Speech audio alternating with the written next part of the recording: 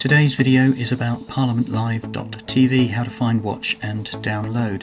Today is Tuesday the 17th of December 2019, where you can see on desktop how we can get started and watch along live as it happens.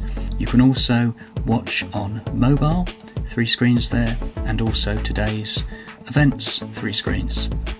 It also means that in 2019 the United Kingdom Parliament has been televised for 30 years now, where you can also see on the bottom right that coverage is up hugely in the last little while, of course, with all the EU withdrawal. If you look at the event guide, you can see a nice table here with the Commons and the Lords. Clicking the information button, we get what happens today, Tuesday the 17th of December.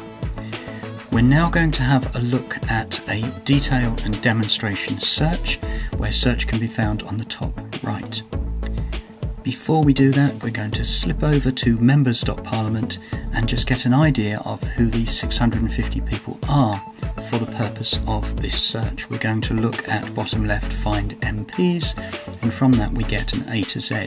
If we want to get some rough idea, and I'm using the example here of Vick Ford MP, where you can see that she is listed very clearly, and just for purpose here I put the Twitter so we can see a little bit more on how to find Vick Ford.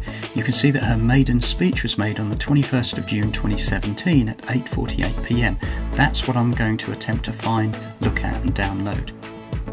By the way, there are 140 new MPs of 650 right now, December 2019. That's actually 22% new MPs who, of course, will be making a maiden speech. This example shows Alicia Kearns, where you can clearly see that listed in the directory, but not with a photo as yet. Sure, that will change the next couple of days. If you want to find Alicia Kearns MP as the example, there is the Twitter bottom right. I will link it to you. So, parliamentlive.tv top right search means that in the member box I'm literally going to type Vicky and Vick Ford comes up, and then select that. These are screens, by the way, just to show you my process. I've also adjusted the date from the 1st of June 2017 to the 1st of July 2017, because that's kind of like where I know the maiden speech would have happened. We have now searched and we have found 3 events. Of them, we have found the one that we need, which is actually the second one, although I put the arrow just to demonstrate that we can play those items. Then, when you get to that page, it's really interesting and so detailed, with pretty much everything on the page is actually hot clickable. So if I click down here at 2104, it would actually start, at that exact segment. The player you can see, and we've got a share here, and you can play along. Then, these 2 screens show how you can actually share with a start time and an end time, and then get the link or send it out to Facebook, Twitter, etc.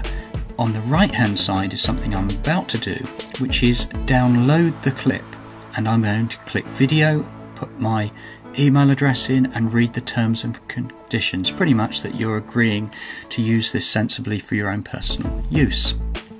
Once all of that is done, you're back in email and you get the first screen, which is actually saying that your clip is processing.